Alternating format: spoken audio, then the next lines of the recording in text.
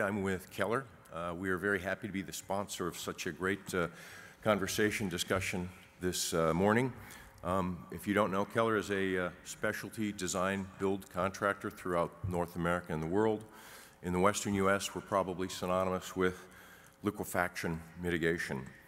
Keller and our parent company, or our previous company, Hayward Baker, have been participating and attending these events for over 40 years, and we're very happy to be here today to hopefully update and increase our knowledge of what the events are recently that have occurred in Syria and Turkey, and perhaps come to some realization or things, adopt some methods that we can avoid such damage and loss of life in future.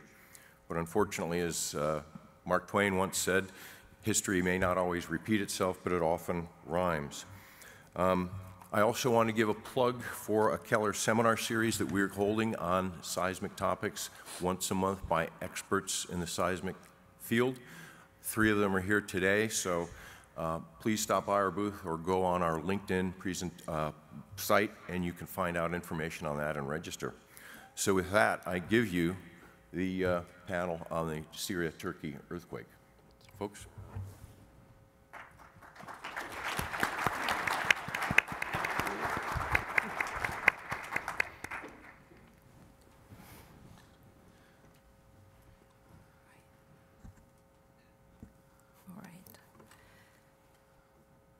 Good morning, and thank you all for joining us here in LA and online via live streaming for our panel on Turkey and Syria earthquakes.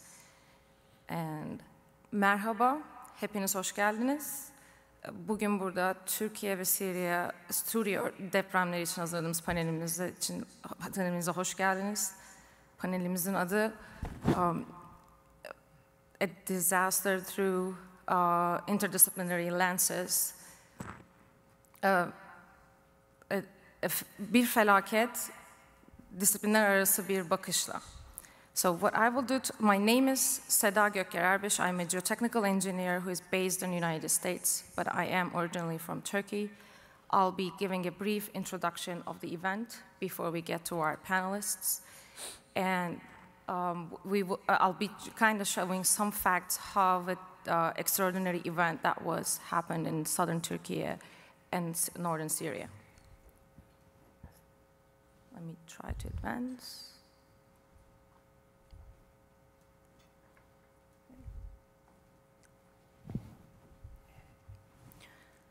All right, on February 6th, 2023, at 4:17 a.m. in the morning, a magnitude 7.8 earthquake hit Pazarcık, Kahramanmaraş, and just 9 hours after, a magnitude 7.5 earthquake hit Elbistan, Kahramanmaraş, in the southern Turkey and the northern Syria. And this was at the junction of the 3 plates, Anatolian, Arabian, and the African plate.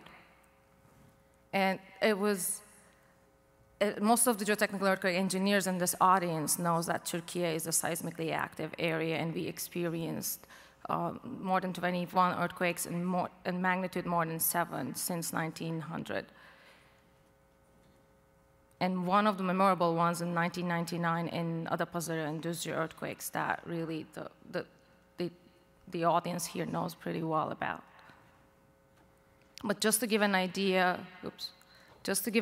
about how large of an event it was, you're seeing the ruptured fault lines here for the magnitude 7.8 earthquake, as well as the 7.5.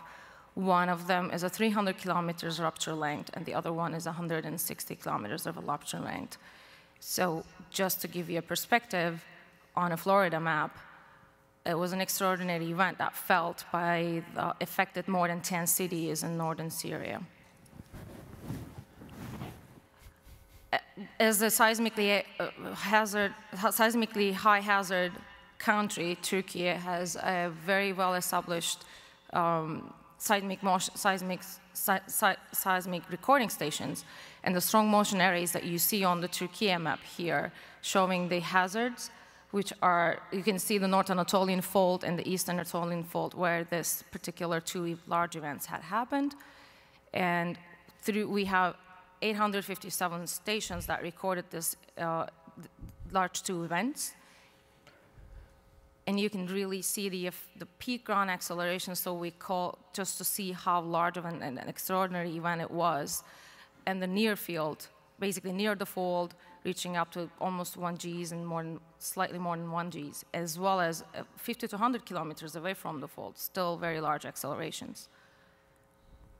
And as engineers, we also look at the spectrum, and there's these response spectra that are recorded from all these stations that AFAD had throughout in the region. And just for your eyes, we wanted to compare it to a design spectrum that we kind of pulled for this area in California that you see in large, in cyan color in there, just to give you a sense again how large the accelerations that were and the spectral accelerations were for this event. So it was a big event, and there were a lot of people affected, almost 10 million people directly affected, and casualties as of March 23rd, 2023, 57,300. And there were a lot of people injured and millions displaced, and basically living in homeless shelters. So we wanted to kind of take this moment right now before we get to our panelists to take a moment of silence for the people who lost their lives. If you join me for that, thank you.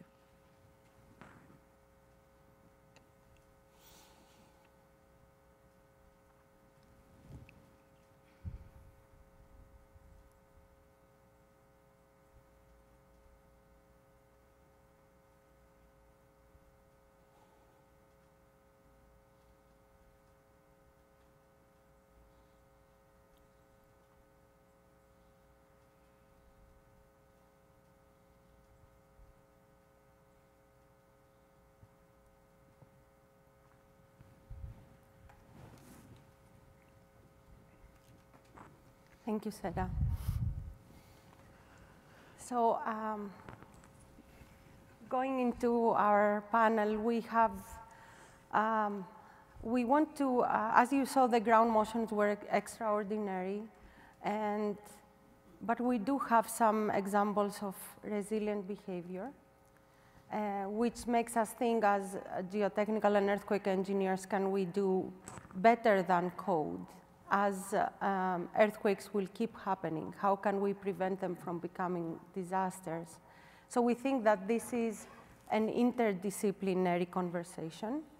And in line with what Marcia said and the new strategic plan of ASCE and the GI, we want to encourage these conversations. So we have different lenses of the panelists, all distinguished. Some of them traveled from Turkey for this event. And I will explain to you how it's going to go. We're going to go in that order, and we have some pre-made questions that we thought are key from most people to be here from the particular experts. So we will start with Professor David Frost from Georgia Tech and the head of the GEAR, who is going to give us the overall geotechnical observations, and he's going to talk also about how he sees the future of Reconnaissance, having been in the '99 event as well, and many more. Then we will have two of our, I would say, earlier career professionals and academics, Dr. Ozgun Numanoglu from Schnabel Engineering, and Dr. Tugce from the University of Illinois at Urbana-Champaign. They have prepared something very cool. They have deployed at least twice there, and unfortunately, they have suffered personal losses from this event. Then we have two professors from Istanbul, both geotechnical engineers, Dr. Ayşe Eseller-Bayat and Dr. Pelin, Tumaco Özener, who are going to talk about how geotechnical engineers are educated in Turkey, how do they practice after that, and they will show a very interesting study that they are following some buildings and observing foundation behavior. And then we have, and all of these people are GI members. So we will have our designated structural engineer, director of projects in the Applied Technology Council, and a strong supporter of geotechnical reconnaissance missions, Ayşe Hortacsu. She's going to talk about structural observations. She was in the scavenger mission of ERI that was jointly done with GEAR. And finally, I think we need to connect the human factor to what we do. So we have an amazing social scientist that I have the honor of working with over the past couple of years, and that is Dr. Emel Ganapati. She's also originally from Turkey, and she is a professor in the Florida International University. Hopefully we're going to have time for questions, and if not, we will get what we can from this live stream and continue. So what we wanted to mention, and all the panelists wanted to convey, is that in this epic, unfortunate event, we had the luck of having colleagues that are very technically advanced that were willing to share with us and help us bring knowledge back in the United States, and that is, I think, priceless. So none of these would be happening if it wasn't for you know, their participation, and I think I will have it also at the end. Finally, we have our two organizers. You already met Sega Goyer. She's with Geo-Congress, and Lucky Nagarajan, that everybody knows. She's with Bauer Foundations. They're going to be moderating and taking the questions. So I think it's Lucky next.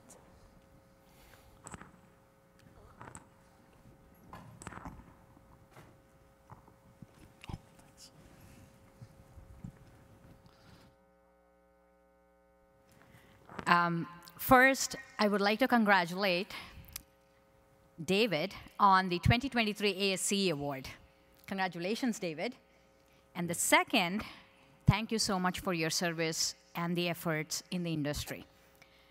And you have been the Association of Geotechnical Extreme Recon, and that has become legendary. I understand that John Bray started this as a grassroots effort supported by the NSF through the Earthquake Hazard Mitigation Program that was led by Dr. Cliff. And GEAR was on the ground after the 1999 Turkey earthquake. There is definitely a shift in recon efforts since then. Right, David? Yes, thank you very much. Pleasure to be here.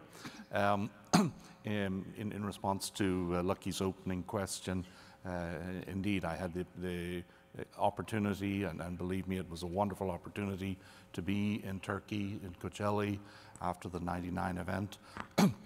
And indeed, it was part of my motivation for wanting to be there 24 years later in a different part of Turkey, because I felt being able to see directly myself things and how they evolved and changed would be particularly fascinating.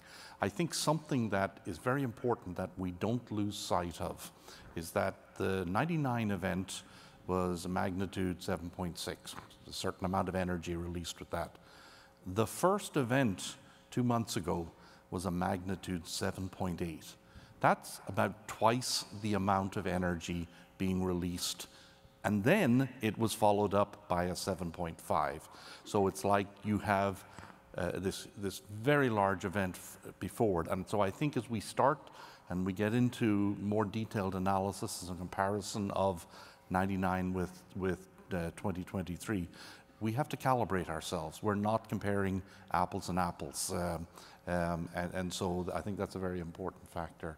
In a minute, I'm going to do a very quick run through of just a few slides, which I'm really focusing on the geotechnical damage and the types of observations from this time. There may be some images of certain buildings in there, but as you'll actually see, my focus is on the geotech, and quite frankly, those buildings performed very well. I'm not saying that all buildings performed well, but certainly those did. So I think I'm going to just quickly go to the slides now, and then sure. I know you have a follow-up question for me. So again, I wanted to put a slide up, and importantly, and I realize this time, unlike my lecture where I just gave people initials, this time I wanted to absolutely spell people's names out. But this is a different map than you've seen, other than the fact that all of these dots represent locations that were visited by individuals conducting the reconnaissance. And it was important to recognize GEAR was there to help.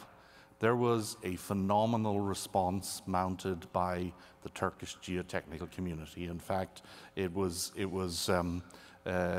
most impressive to see how they developed their response. But more importantly, in order to be ready to do the kind of response that they did after this event, they did an awful lot of very important work over the last 20, 25 years in being ready and in developing their expertise in terms of doing reconnaissance and in developing tools and technologies that facilitated it.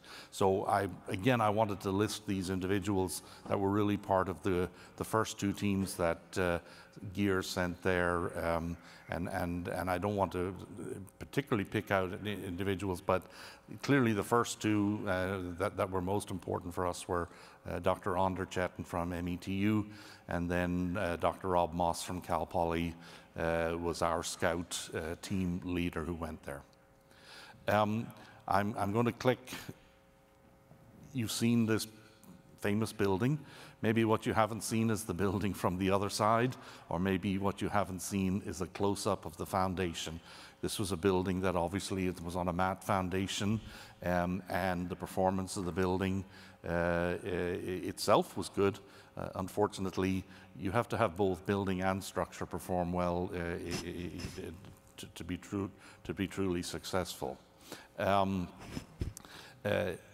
There was, in many areas, significant lateral spreads that we observed. Here are a selection from a lake that was west of the town of Golbachi. Golbachi was relatively close to the epicenter of the original event. And you can see classic features of lateral spreading and particularly migration towards the lake. In other areas, similar sort of things, except where there had been human infrastructure built, and so you can see that it was not a matter of just lateral spreading of natural gently slopes or whatever, but rather significant damage to adjacent highways and even some recreational areas.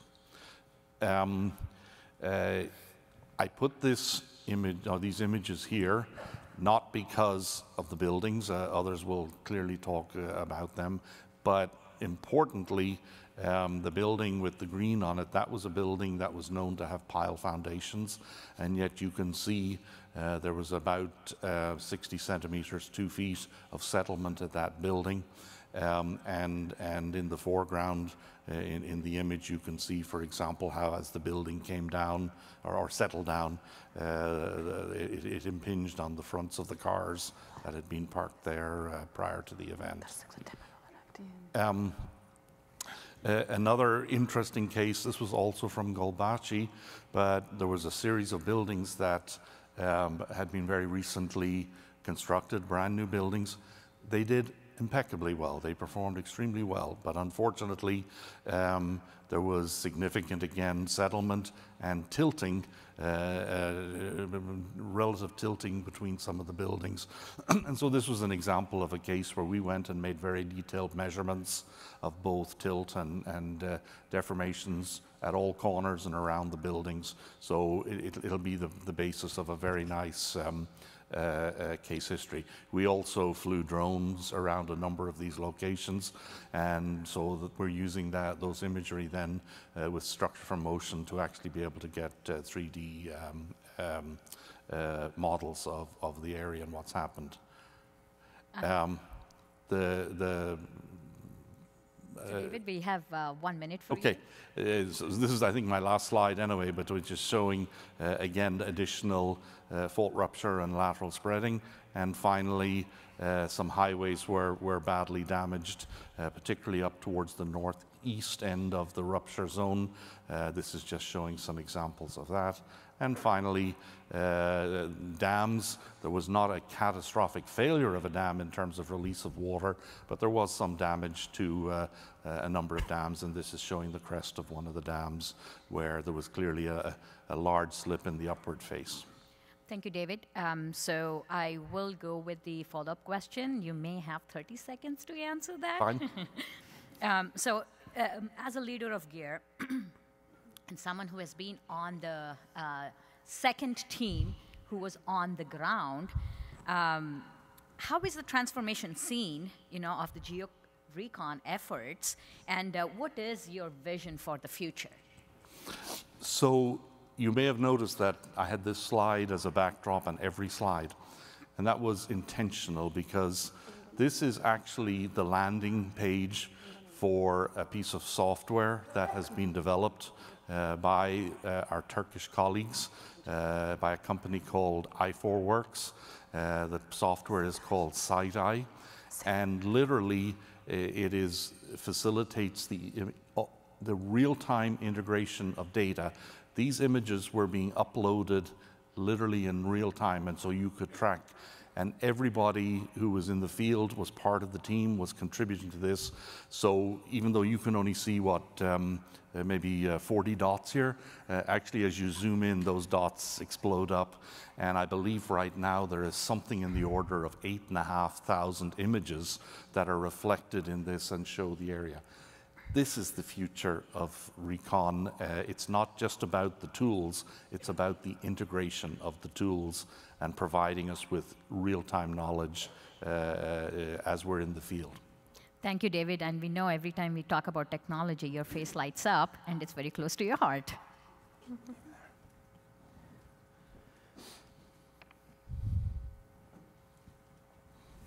Thank you.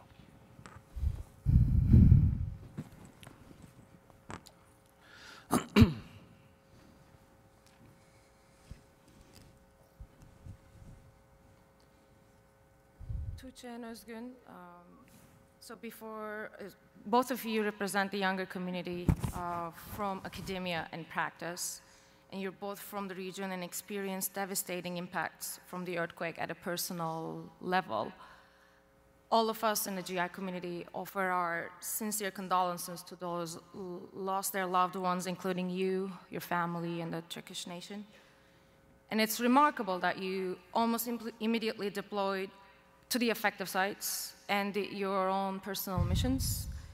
And I will have questions for you, and I will pose them right after each other, and I will let you speak. But before I go to my questions, I'm going to start your cool drone footage to distract our audience while you're speaking. Right. So my question to you, Ozgun, is that how did this disaster in your hometown affect you in your recon efforts and your engineering practice in particular? And how did you use technology in this personal mission as we're seeing behind? And Tugce, my question to you is, one of your focuses in your recon is geoinfrastructure and major ground deformations. And can you talk to us about your observations from your mission, and how did you connect that to your research on climate change effects and affecting geotechnics, and especially considering all the floods happened right after these two earthquakes? So to answer the reconnaissance mission part of it first is, there are a lot of experts here that probably done one or more reconnaissance. Reconnaissance is an intense mission. But when you're doing your first reconnaissance and you're going to your hometown to start with, is adding more intensity to it. And one of the challenges that I personally went through is, compartmentalizing the engineering aspect of it from the emotional attachment to the area. So that was a challenge I constantly dealt with. And in terms of engineering practice, I'm a practitioner that's working in earthquake engineering area, and day-to-day basis we work with our clients to, provide better solutions for earthquake resistance infrastructure. And being at the area and seeing the aftermath of such a disaster reinforces my own perspective on why we should be very rigorous on, seismic engineering and practicing it in a very careful level. So in terms of lessons learned, there are many lessons learned, but personally,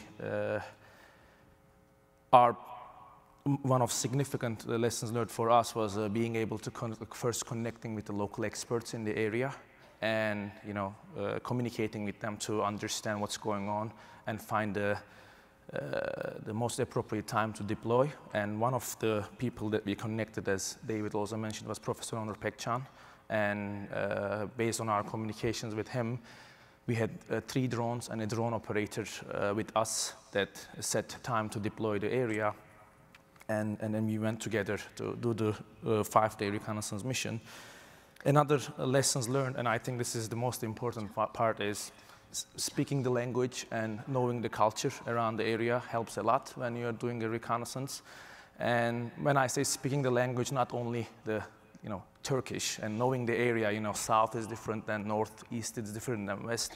Like knowing the area and connecting at a personal level with the local people is very important. And when we were there with Tugce was talking to the local people, and also Serhat was, distributing candies to the kids. And when we were focusing on exactly this crack, one kid said that there is another crack in the back of their houses that we were not aware of. So that communication took us to the other crack. And when we were talking there with the locals, they said that, hey, do you want to see the houses? Because our house moved more than a meter. And then we went there, and based on our communication with the locals, we were able to collect all this information. So, and technology-wise, as you are seeing the videos, we were able to use 3 drones, and then these drones were very helpful to access to the areas that are otherwise unsafe to go or inaccessible. So we deployed our drones to take high-resolution videos so that after the reconnaissance, we can look at the details and figure out what's going on in more detail. And as also David mentioned, we used software SideEye that was developed by Professor Onur Pekcan and a lot of other people, Ahmet, Türker, Ata, and all the other young professionals. So we uploaded our data to their database and actively mapped out the area to understand what should we be doing next day and next day. And all these videos are publicly available in the software itself. The name of the software is a SideEye, and we uploaded all the data there. Anyone who wants to have a further interest on the database can sign up and use this data. And with that, Tugce, thank you. I would like to first start with the large ground deformations. We believe that one of the major root causes that transformed this natural hazard to a catastrophic disaster is definitely indeed the large ground deformations, such as landslides, fault ruptures, and liquefaction-induced ground subsidence. So these severely affected some critical infrastructure in the region. One example was the closing of the Hatay airport, and presumably because of the large liquefaction-induced cracks happened in the runway. And that airport became functional after 6 days. And this time frame was very detrimental in the rescue operations from disaster recovery and management perspectives, because the most critical time for the rescue operations was about first 72 hours. So another example was that we observed, especially in Iskenderun district of Hatay, and there were large settlements, building settlements, or I would call them differential settlements in the region. The whole coastal strip of Iskenderun settled, ranging between 1.5 meter down to 0.2 meter. So this was so when we first went there, the whole coastal strip was just covered with sands because of liquefaction, and also was under the seawater. So it was flooded by seawater as well. So in terms of climate change acting as a stressor, you're looking at this Altınözü slope instability problem. So there is a strong evidence that this was caused by a prolonged heavy rainfall right before the earthquake.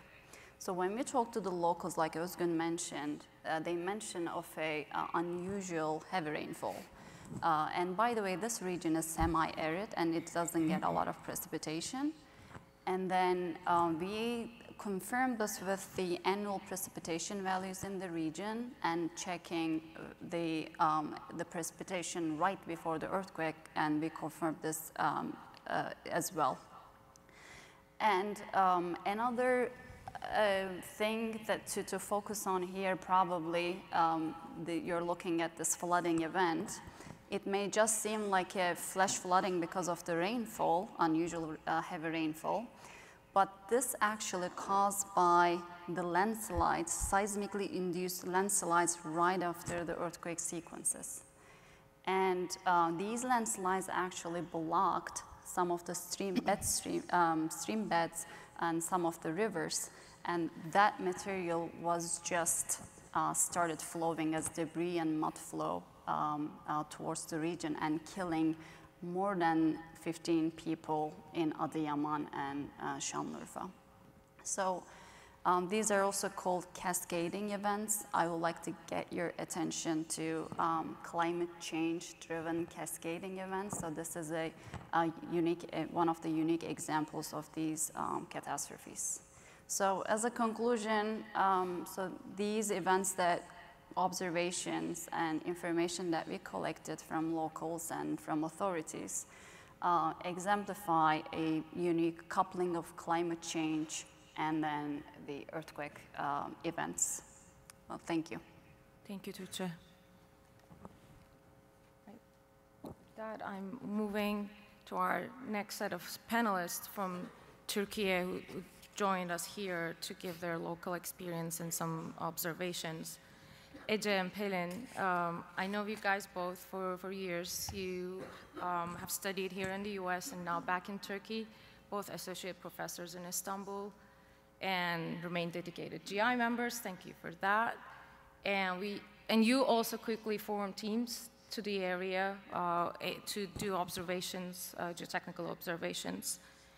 And I will start with you, Ece, and with a question, as being a professor in Turkey, do you think our 4-year engineering curriculum is enough to deliver good engineering service for a country with a high earthquake risk?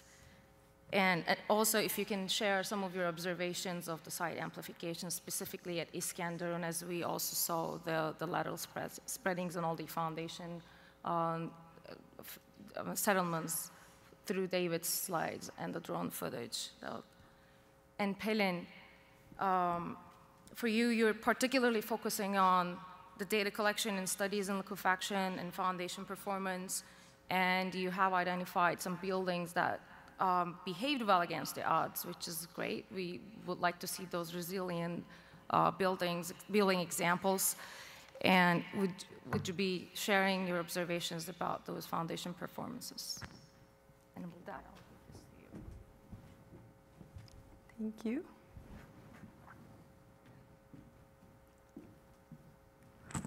Thank you, Seda. Yes, we already talked about the fact that we have to accept Turkey is an earthquake-prone country, and we experience moderate to high magnitude earthquakes almost every 10 years. We did improve in terms of, I think, earthquake engineering education, in terms of codes and engineering practice. However, we still observe similar scenes, similar failures related to soil and foundation conditions. I think the reason owes to many factors, including maybe education, lack of professional engineering license, and improper inspection. A safe civil engineering design includes many geotechnical and structural tasks interconnected to each other. During 4-year undergraduate education, probably as in US also, we teach geotechnical fundamentals and structural fundamentals separately. Maybe in Turkey, maybe we can have geotechnical earthquake engineering also right now as an elective course, but maybe, I don't know, maybe as a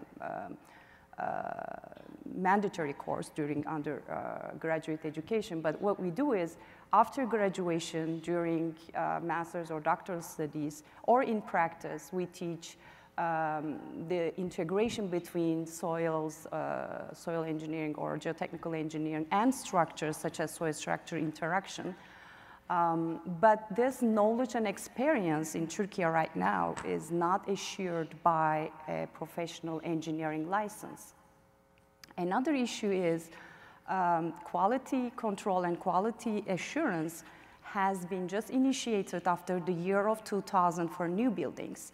However, I think this also needs to be strictly controlled by the government. Right now, the contractors can hire the inspection companies. We observed the consequences of this major earthquake and in terms of geotechnical earthquake engineering point of view, and we focused on Iskenderun case.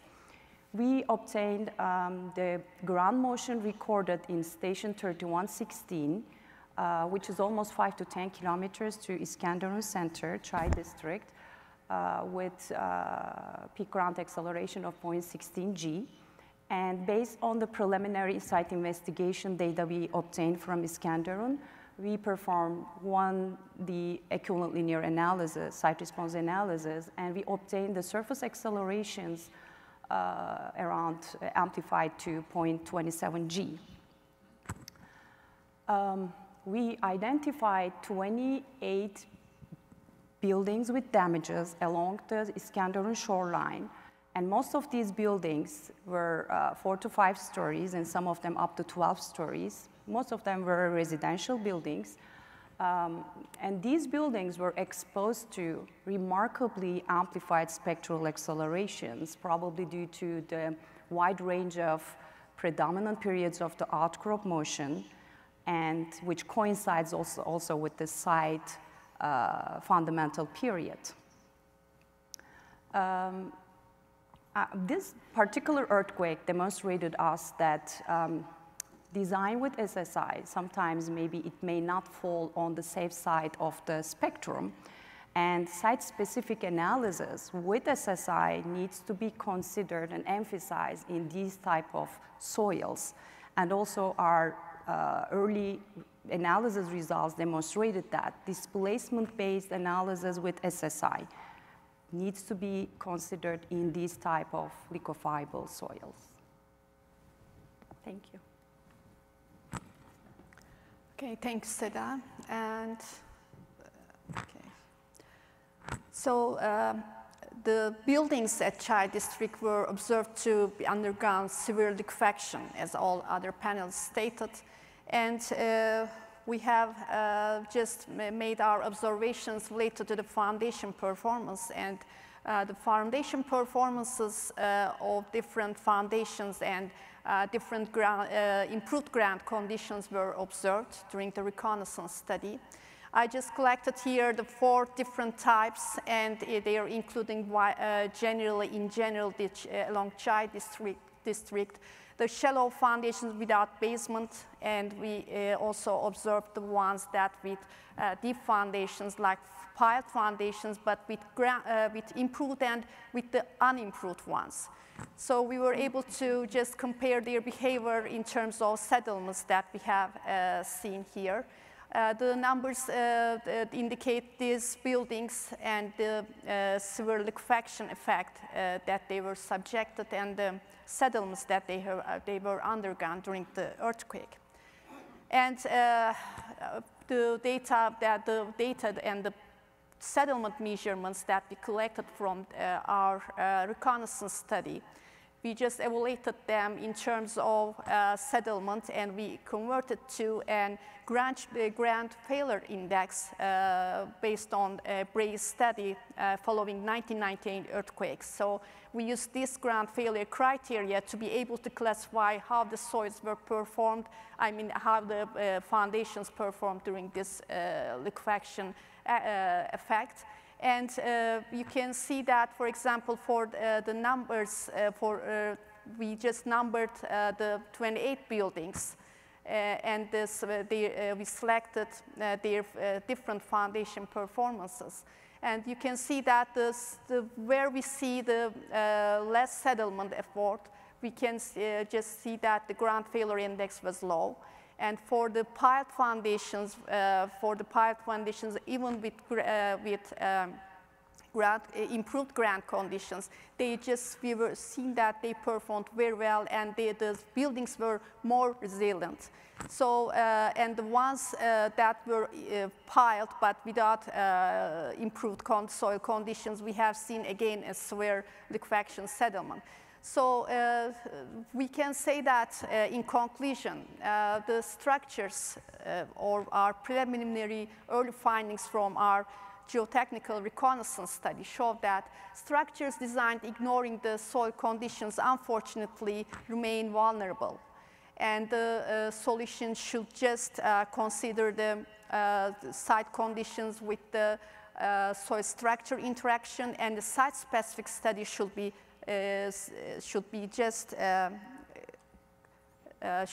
applied in here. And more, we need, I think, okay, we need to just, in order to be able to just perform this site-specific evaluation, we need an expertise engineers that will be, or licensed engineers that will be doing this work during the site-specific performance and this site-source interaction things, especially in this kind of earthquake situations. Thank you very much.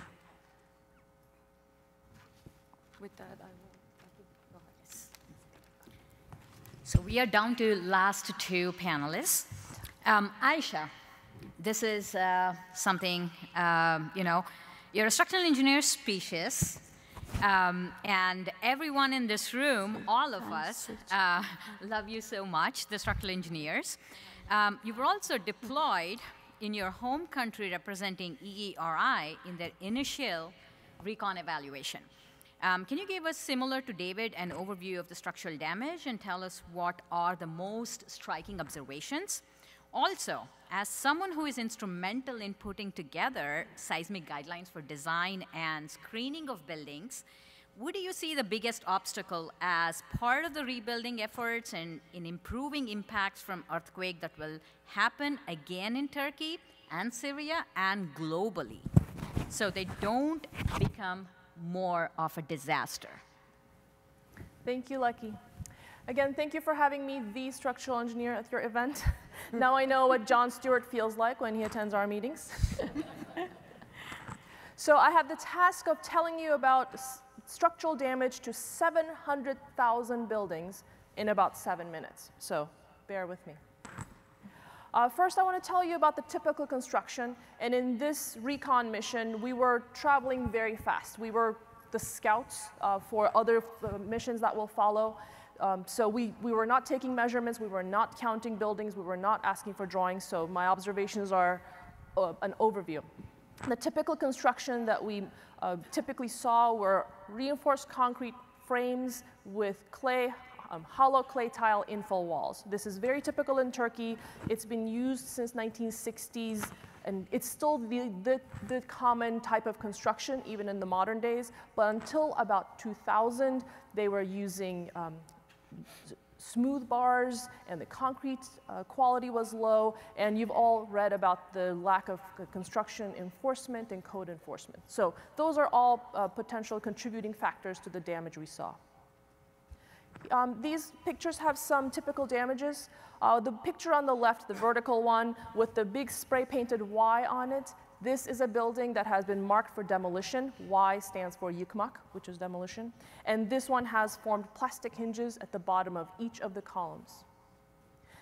The building next to it is a picture-perfect demonstration of a soft story formation.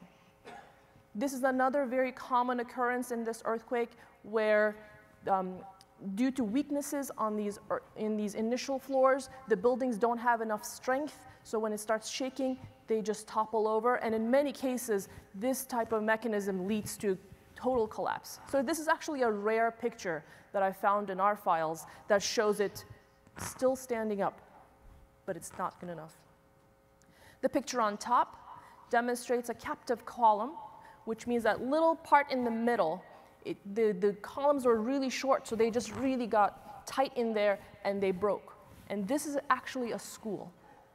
The good news is that this is the only school building that we saw this level of damage to. So Turkey has invested a lot of money in strengthening their school buildings and hospitals over the last 15 years, and we certainly saw that in effect. It's one of those rare cases where you wish the kids were in school, because if the earthquake had happened later in the day, perhaps the lives of the children would have been saved, not in this building, but in many of the other school buildings that we saw that were intact. Next to it, now going clockwise, there's a building that's showing a lot of the typical damage that we saw. This is really heavy damage to the infill walls. These are really scary for the inhabitants. It's still a hazard for you. It could fall on your head. It can block your egress. And it's really difficult to repair this type of damage. So this clay infill walls cause really large, costly damages. And the bottom picture on the right is, to me, a demonstration of, it's a question. One of the things we talk a lot about are performance objectives in structural engineering. Is it collapse prevention? Is it life safety? And life safety means you can egress. Clearly, this person did not trust the stairwell in their building. They could not trust their front exit, so they had to make a way out from their third floor balcony. So these are all things we have to think about now that we have real lived experiences of what a performance objective looks like on the field. This is a map of the structural damage assessments. The database is a little confusing. This illustration is from a data set from February 20th. So that's about 2 weeks after the earthquake, and shows about 140,000 buildings. But the official data that was published at the beginning of March actually says that about 1.7 million buildings had been inspected. This is 4 weeks after the earthquake. I did the math at some point, and it comes to about 100 buildings per day per inspector, which is about 5 minutes per building. I also work at ATC, Applied Technology, ATC 20. This is the red, yellow, green placarding method. We recommend about 15 minutes per building, so these inspectors had to work really fast. The reason I think they were able to do this is that in this earthquake, the damage was either severe or none. There's very, very few cases where they noted medium damage, and medium damage is typically the one you have to think a little harder, take a little longer to do the assessment. So if we look at the numbers in the bottom, that counts to about 230,000 buildings that are collapsed, heavily damaged, or marked for demolition. 230,000 buildings, a lot of them being these 4, 5, 6-story residential buildings with at least 10 units in them. That is a lot of residences lost. One other thing I want to point out is that on a recon mission, what you don't see, you don't know. We were standing in this corner, and this is yet another pile of rubble, right? But then we were able to come home and look at it on Street View, and it used to be the center of town. This is happening, there's people shopping, And this is very common occurrence that the centers of these towns that are called merkez or çarşı, literally meaning shopping area, were hit the most. And that is because these areas have been settled earliest, which means the buildings are older, and then they had devastating damage. You have 40 seconds. Ooh, okay. Ayşe. Non-structural components. This is a very important concept that we also have to think about. This is a hospital that was not functioning on day 12 because they had rubble falling from the ceiling, and they had lost their water from the city, and they also lost their water from their reserve tanks. So this is one of the many hospitals we saw that was not functioning, and that is not what you want when you have so many casualties. And so, thank you. Thank you, Ayşe. So the last panelist we have is Emel. So Emel, you are an accomplished social scientist with a background in urban planning who has conducted disaster research in Turkey, Haiti, Nepal, in addition to US territories, Puerto Rico. That's a lot. And your last name suggests that you're Indian, and I have to talk to you about it later. So you're originally from Turkey, and your parents are from the affected area itself, right? After the 1999 earthquake in Turkey, you also lived with disaster survivors in a prefabricated area for months to study the post-disaster reconstruction and resilience. From the social science perspective, how do you think the Turkish government should handle the rebuilding process for the million plus who need housing? Also, how can engineering contribute beyond their technical calculations for the people and eventually the policymakers, to better understand the assumptions in codes and concepts and risk? Finally, what are the common threats in the communities that we see all the time? Thank you so much for the wonderful introduction, Lucky, and thank you to all our organizers of this panel. I mean, they worked so hard, and I'm so happy to be the only social scientist like Ayşe, Thank you so much for the invitation to be here. So I wanted to talk about, based on my experiences in Turkey, prior experiences in Turkey and in other countries, I wanted to talk about some of our priorities as we move forward. So I'm going to highlight 4 priorities here. One of them relates to new construction. Another one is going to be about what we do with the old housing stock in these towns. And the other are more general concerns that I want to emphasize. So the first priority is about the speed of rebuilding. So this is the one that's related to rebuilding of new homes. Unlike the US, where the government doesn't take an active role in actually constructing new buildings, in Turkey, the central government produces homes. They actually construct homes for those who lost their homes or whose homes are heavily damaged from the earthquake. After the 1999 earthquake, they actually built homes within approximately 2 years. And at the time, according to the World Bank country director, World Bank was also involved in these reconstruction efforts because they provided a loan to the Turkish government. So this was one of the most rapid reconstruction efforts in the world, based on his experiences in other contexts. As you may have heard, after this particular disaster, President Erdogan, who is campaigning for another round of election, he suggested that they're going to rebuild homes in one of these provinces and 9 other provinces within a matter of a year. Now, they might be able to produce, because of their past track record, as I mentioned earlier, they might be able to produce some of these homes within a matter of a year. But we have to ask ourselves at what cost. So my prior research indicates that people are going to have, and we are hearing these already, people are going to have concerns about the quality of construction if you're going to do this really quickly, right? Are people going to cut corners again, as we have seen in these pictures? Another issue that's going to be affected by this focus on rapid construction is that they're already actually sidestepping urban planning rules and regulations. The president passed a new law authorizing one of the ministries in the country to dedicate areas for construction of permanent homes without waiting for urban plans to be prepared and approved.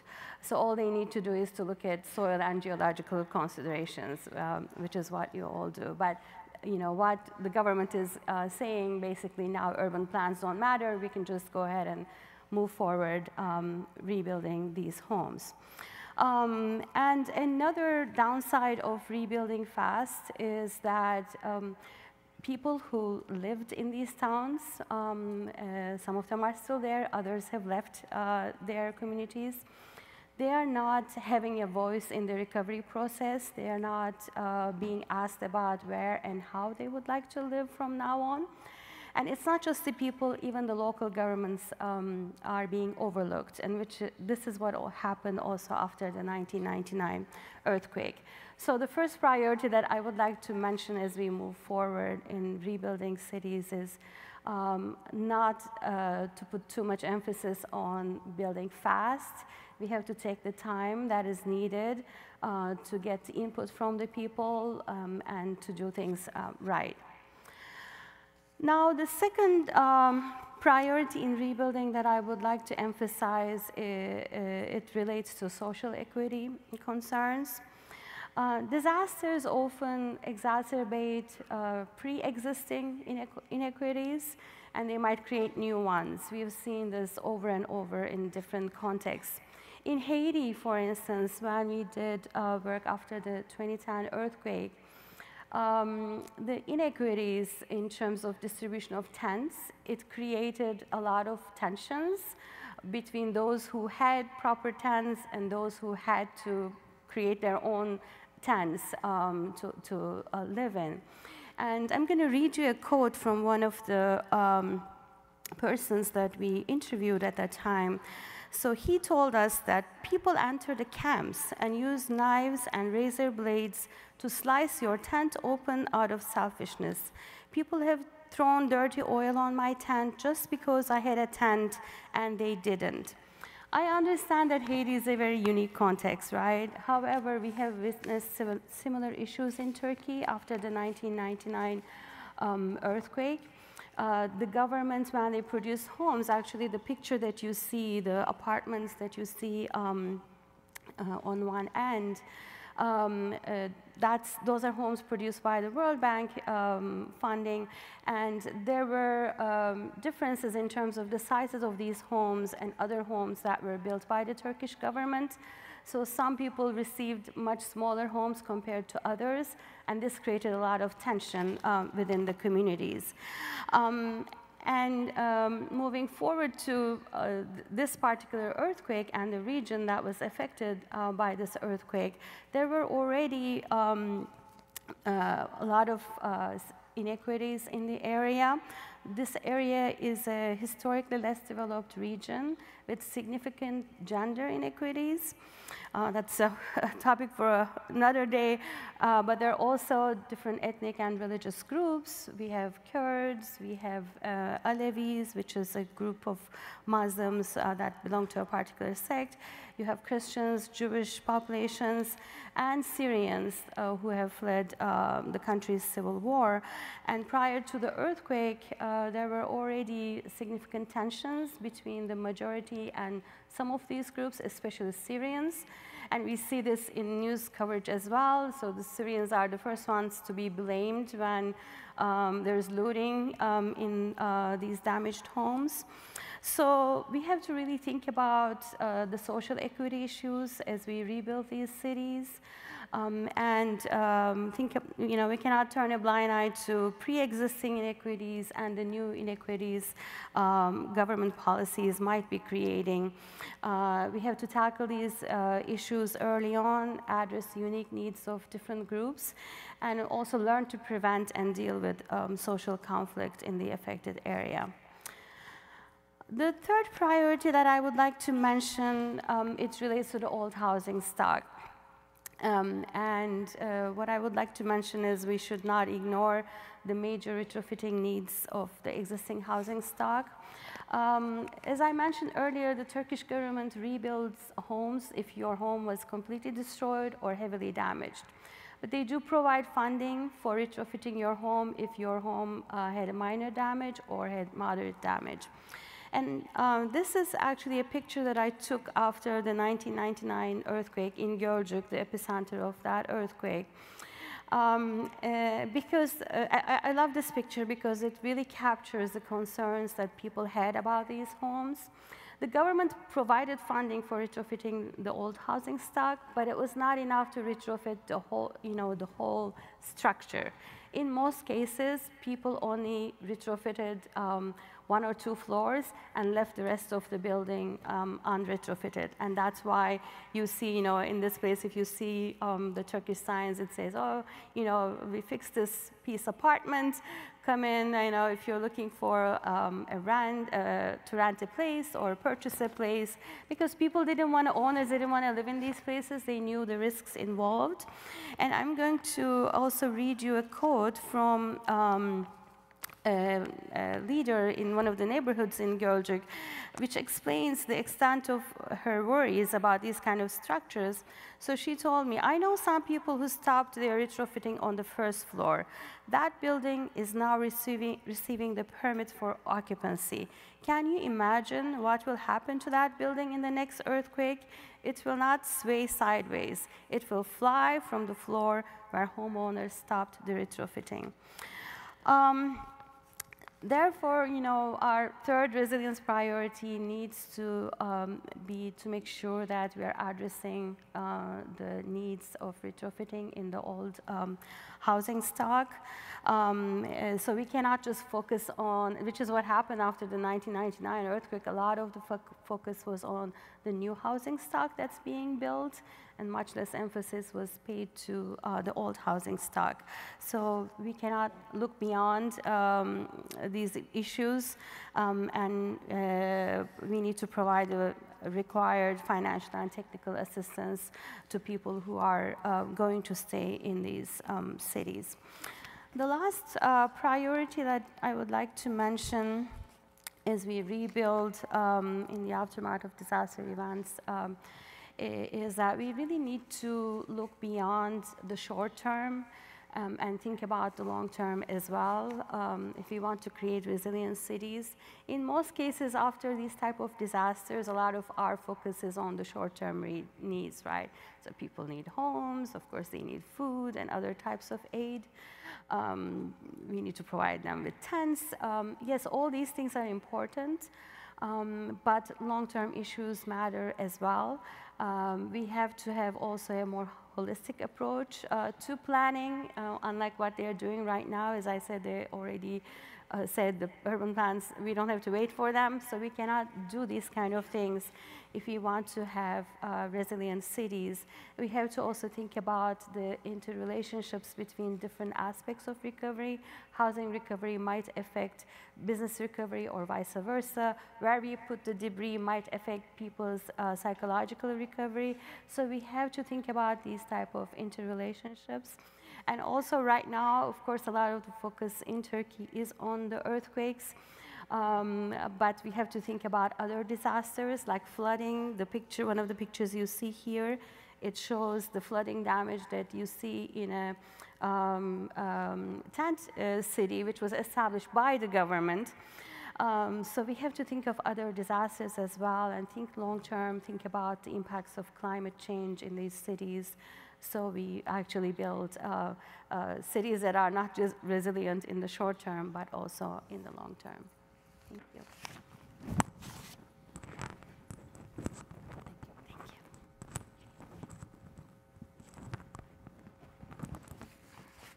Thank you very much, Emel. Thank you to each and every panelist, and thank you to the organizers, and thank you to the sponsors. I want to leave you all with this quote. The earth is not ours. It's a treasure we hold in trust for future generations. Always remember that. Kofi Annan. And this is a very important discussion today we had. And this needs to continue and will be continued. Feel free to send us any of your comments, questions, anything else you would like us to do. Please send us your notes. And GI will follow, will have follow-up events based on this. Stay tuned. There is one warning I want to tell you. So as you can see, this whole panel is like women-heavy. This was not planned. And all the women were chosen based on their qualities. So give them a big applause.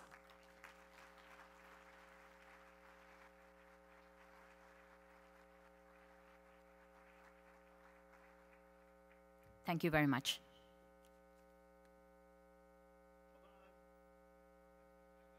I said stay tuned, so sit down. Just a few announcements. I promise I'll make it quick. So first, just want to remind you, you all have access to the conference proceedings. You've all worked too hard writing these papers to let those go unread, so you have an obligation to go and get the proceedings and read other people's papers so that they will then in turn read yours. PDH forms are available. Lindsay mentioned this earlier today, continuing education credits. So go to the registration desk and get those. You'll receive an email in about 4 weeks with a list of the sessions that you attended. Thanks again to Keller for sponsoring this, and Tim, great job with the umbrella. It's a perfect idea for today. And thanks to all of our sponsors for helping support the Geo-Congress. Also, Marcy was talking about the ASCE efforts and the infrastructure bill. If you're interested in how you can get involved, go check out the GI booth. There's a little presentation there. I haven't done it yet, so maybe join me in the exhibit hall to watch that presentation right after this. And while you're there, you can make a contribution to the student fund as well. If you want to get one of those the Feel the Teal shirts, or the Terzaghi bobblehead, or the socks, or a number of things. Oh, the Geo-Congress 23 trucker hats are there too. And that's it. I'll see you back here at 1 this afternoon for the Ralph B. Peck lecture, some engaging geopits, and our closing ceremony. Thank you.